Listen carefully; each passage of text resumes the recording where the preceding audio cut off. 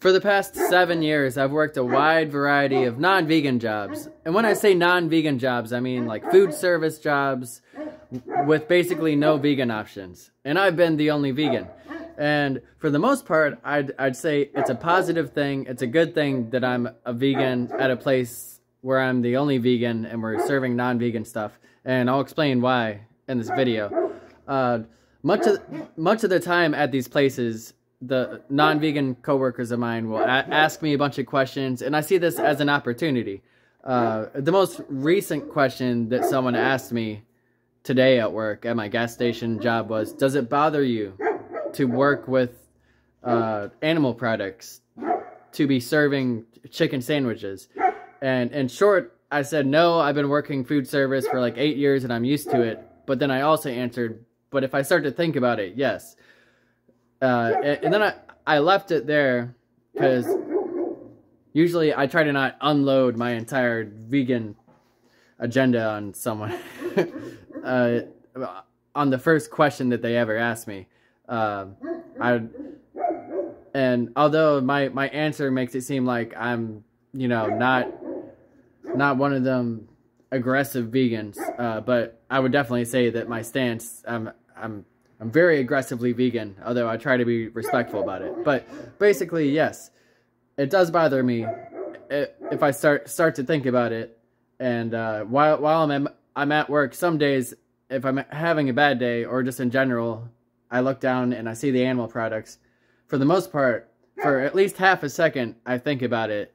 And then I'm like, oh, those are dead chickens and they were in horrible conditions and we don't have to be killing them by the billions every year, and everybody here doesn't even know exactly what's going on, and they don't know how horrible it is that these chicken sandwiches are here and what it actually meant to make them.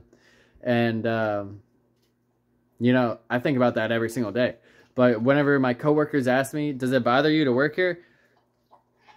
I used to just let it off and just say, yes, animal abuse destroys me on the inside, and the fact that it's normalized in this world and drives me crazy. But I found that's not really effective whenever talking to coworkers, and so I want to be more relatable and also not say things like that will make them feel disrespected or attacked. Even though I do believe that.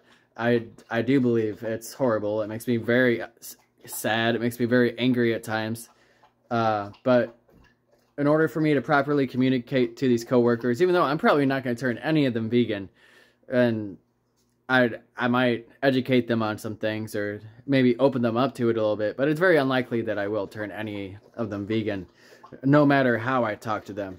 But yeah, I'd like to try my best in talking to them in a way that doesn't shut it out or make it seem like all vegans are just crazy.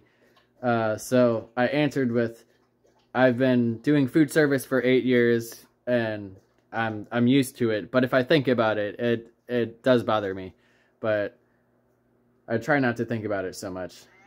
Although I'm not sure if I said that last part, and if I did, I hope I didn't say that, because it would be good to let them know I do try to think about it, and they should think about it too.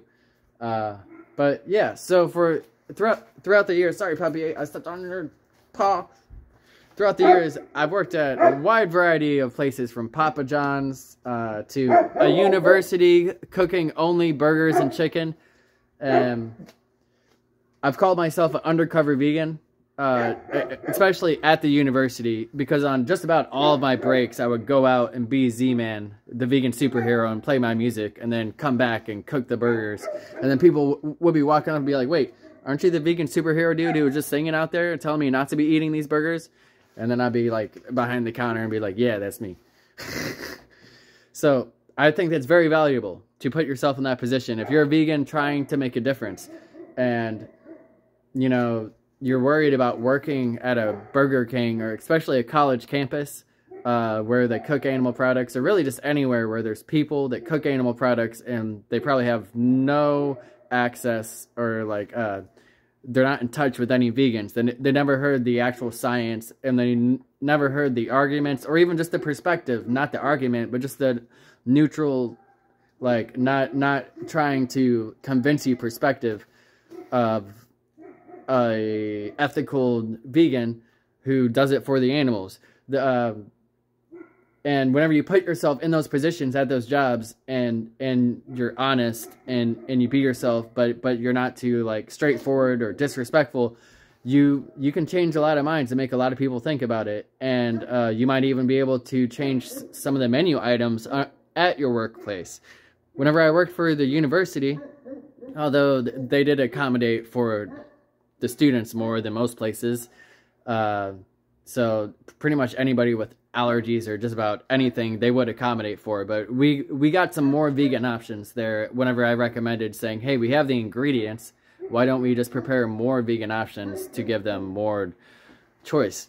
And so any vegans out there who are questioning or maybe even thinking about going and working at a place where they mostly serve animal products, I think it's a wonderful opportunity to place yourself there, be an undercover vegan, and whenever the opportunity comes up, talk about it. Or, I mean, maybe you're more extroverted than me, and maybe you're more charismatic and able to just talk about it fluently all the time and not annoy people or make them hate you. But basically, what I'm saying is, go to those places. Be an undercover vegan. Try to get more vegan options. Be a positive influence. Be surrounded by people who are not vegan so you can put that positive influence to them. It works. It's very powerful. I plan on doing it in the future, but as an undercover vegan, things like where I just go into public as Zach, and then eventually I turn into Z-Man, and there's a whole flash mob of music. I don't know. Something like that. Something funny. Something entertaining. Some video like that. Maybe I'll walk around for a day just as normal Zach, and then I'll come back out as Z-Man after I talk to everybody about veganism. I don't know. I'm ready to get out of these day jobs in general and do what I love for a living and be a singer-songwriter. But until then, I'll be an undercover vegan at a gas station. Although I'm not undercover because everybody knows I'm vegan there except the customers. But you'll know what I mean. I can talk to people about it whenever they ask me. Although I'm really not that talkative at work, I try to stay to myself. So, and no judgment to anybody else who does the same, because obviously I'm doing that. But I could probably make a bigger impact if I were to open myself up more. But my impact is in music and performing and a whole other thing. Whatever. Yeah. Okay. If anybody has any comments or thoughts about this or a story about them being an undercover vegan, leave it down below. Thanks for watching. For the animals! Woo!